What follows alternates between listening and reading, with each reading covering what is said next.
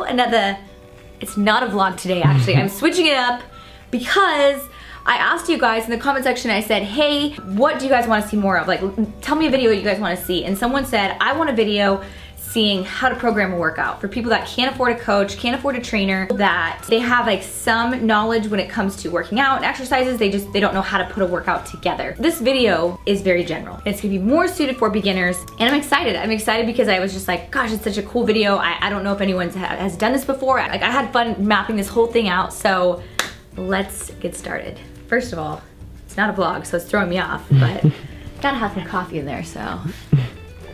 And P.S. I spilled some. And I also got marker on me, so it's not my day today. I've been a little clumsy. That's every day. Every day's like that.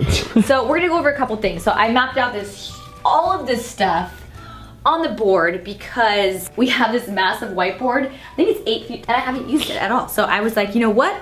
We are gonna draw everything out on the whiteboard and it's gonna be fun. So that's what we're doing. When it comes to putting together a workout program, it's not something that someone just throws together. You can't just throw together a legit awesome workout program. That's why, you know, trainers do this. This is why coaches do this. This is why athletes put together workouts. It's because there's a science behind it. It is not as easy as 1, 2, 3, ABC, things that go into it. There's a lot of science that goes behind it. Honestly, I really enjoy putting together workout programs. Sometimes even my friends and family, they'll say, hey, can you put together a workout program for me? I'm like, yes. And so I'll sit down and I ask 25 different questions on my questionnaire. It's not as simple as like, how much do you weigh? How tall are you? That way I can kind of get to know the person, what their experience is, if they've had any like past injuries or anything like that. I need to know those things to create a workout program. But this video is gonna be very general. It is for beginners. It is if you cannot afford a coach or a trainer and you just want a general kind of guidance on how to put together your own workout plan. It is a great thing to get a coach and a trainer,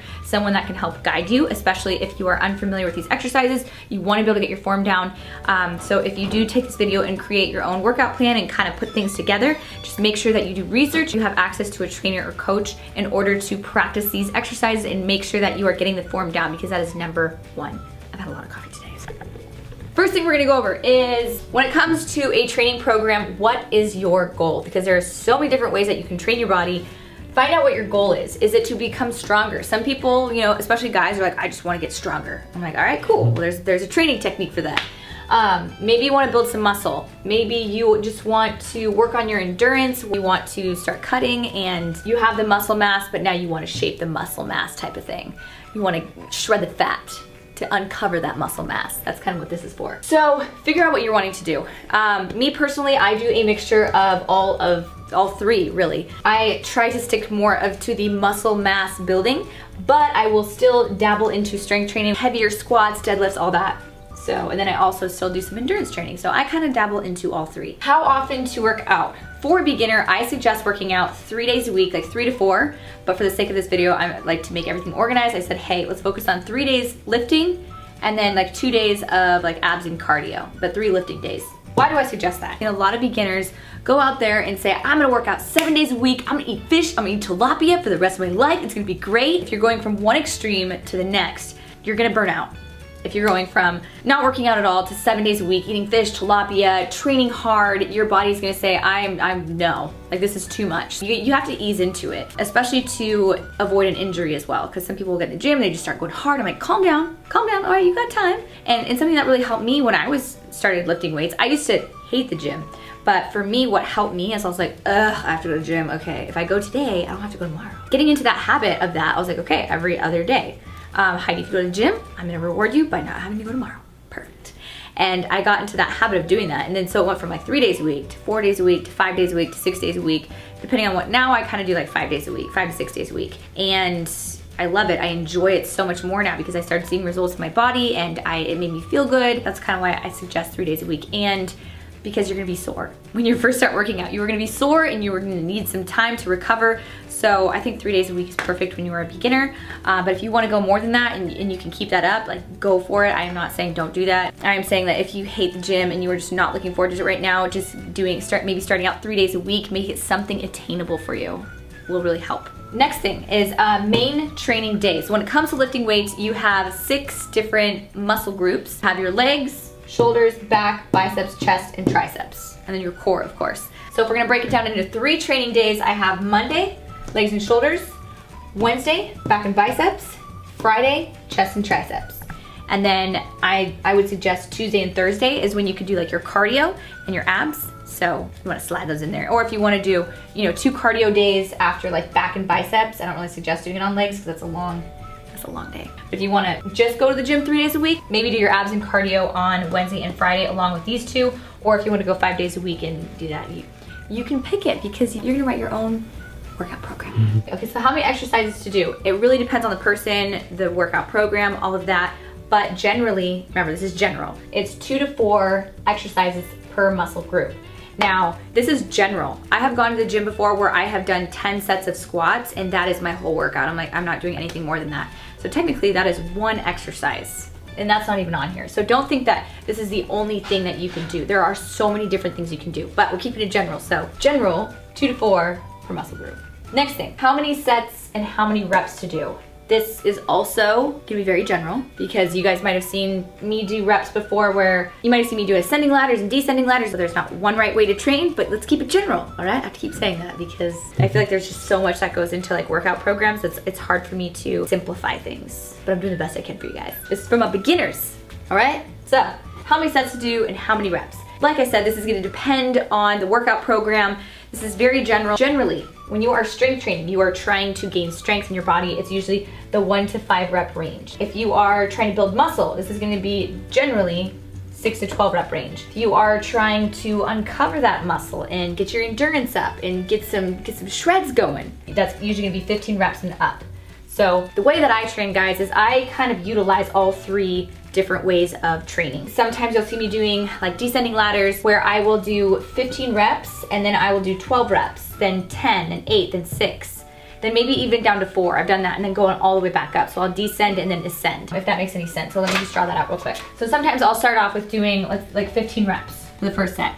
And then I will do 12 reps. And then I will do 10, and then I will do 8, and then 6, and then possibly 4. This is 1, 2, 3, 4, 5, 6 different sets. But you're utilizing all 3 of these different training styles technically. So this is descending and then you're gonna ascend back up. The reason I'm showing you guys this is because I don't want you guys to think, oh, in order to build muscle, I can only stay in this rep range. In order to get stronger, I can only do this rep range. There's not one right way to train. There's not one exact workout program that works for everyone. Everyone is different and it's fun to keep it different and change it up, So that's why I like that. And I also like to do these descending ladders because you are starting out with higher reps and working your way down to lower reps. You're gonna be increasing your weight along this time, so it's gonna be less chance of injury. Instead of jumping into, and powerlifters do this too, they warm up their body. They don't just walk in the gym and say, okay, I'm only gonna do 1 to 5 reps.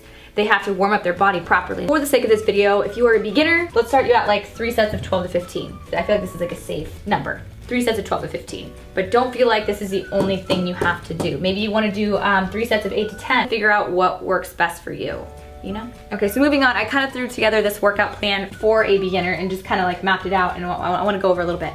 So, first of all, before any of these, you're gonna have to do a proper warm up.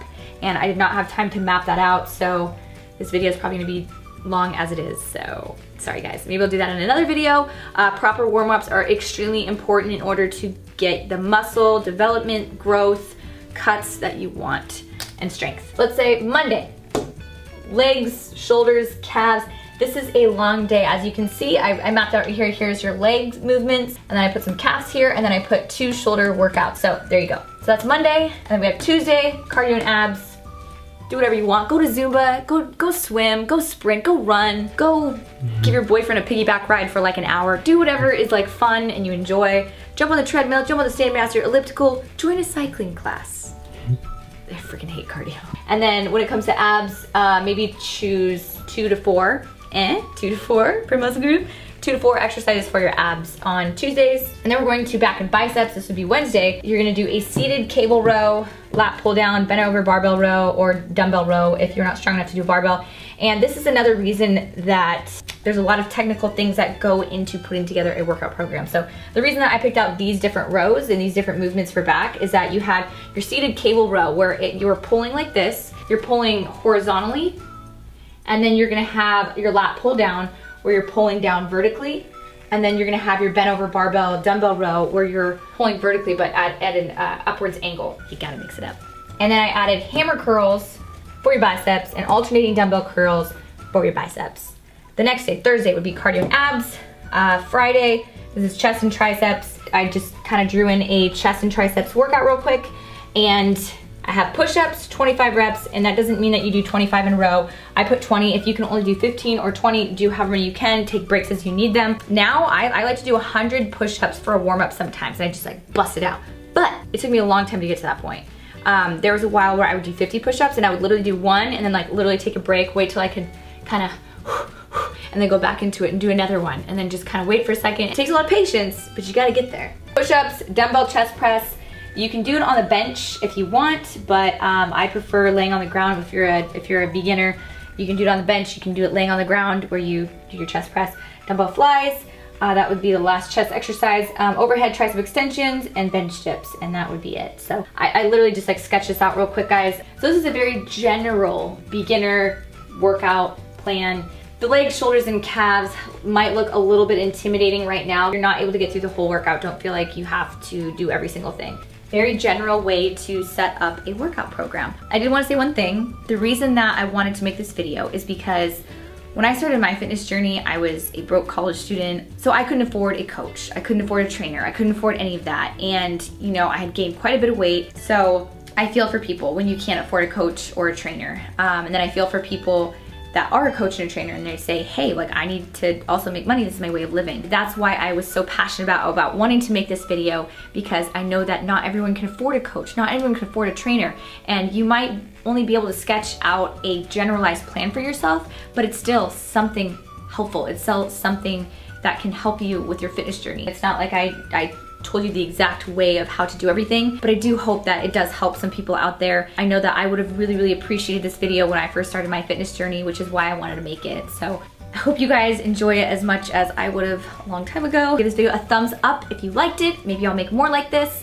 And if you guys have another topic for a YouTube video you want to see, make sure to comment below. And yeah, that's all I got.